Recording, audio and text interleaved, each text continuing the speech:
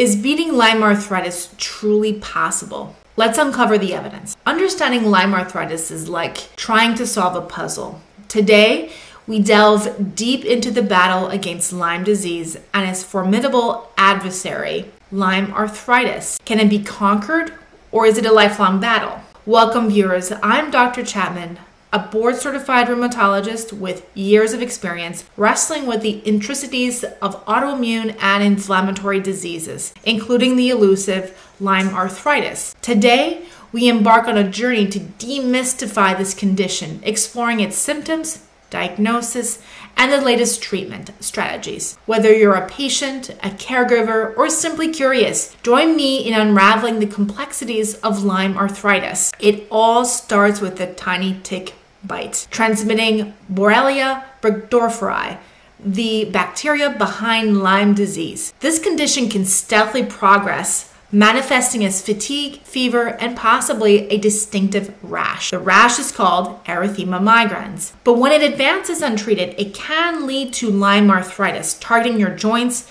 with painful bouts of swelling, especially the knees. Lyme arthritis is a late-stage manifestation presenting as episodic swelling and pain, mimicking other conditions like rheumatoid arthritis. The symptoms include pain, swelling, redness, and warmth around the affected joint. Diagnosis is made by a combination of clinical judgment and serological testing. However, false positives can make it difficult to interpret the results of a study. The first step to effective treatment is an accurate diagnosis. The IDSA, AAN, and ACR provide a structured approach for early stage Lyme disease.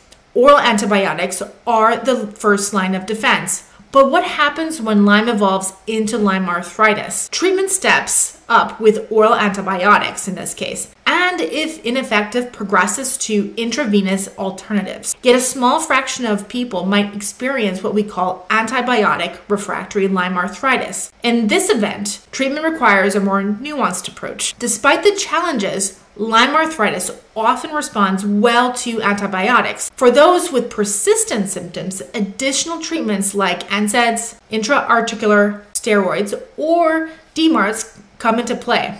These include hydroxychloroquine and methotrexate, both medications used for the treatment of rheumatoid arthritis. It is thought that the bacteria may have triggered an inflammatory response, which requires immune modulation to stop the process. The term chronic Lyme disease remains controversial. The clinical guidance emphasizes a judicious approach, underscoring the importance of clear evidence for continued antibiotic use. But some patients and doctors believe that this approach may be too conservative. Exciting developments in genomics and biomarkers herald a future where Lyme arthritis treatment could be tailor-made to each person's molecular profile. It's a promising horizon that could transform how we actually manage this condition and many others. As we look ahead, it's crucial to ground our understanding and treatment of Lyme arthritis in sound, evidence-based medicine. Emerging vaccines, novel diagnostics hint at a promising future for combating Lyme disease more effectively. For those enduring Lyme arthritis, it's more than just physical pain. It's a journey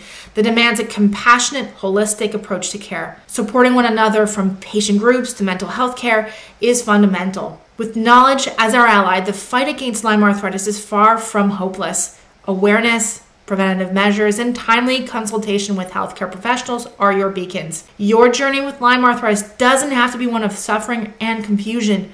Armed with today's insights and your own resilience, you're well equipped to navigate this challenge towards a brighter, healthier future.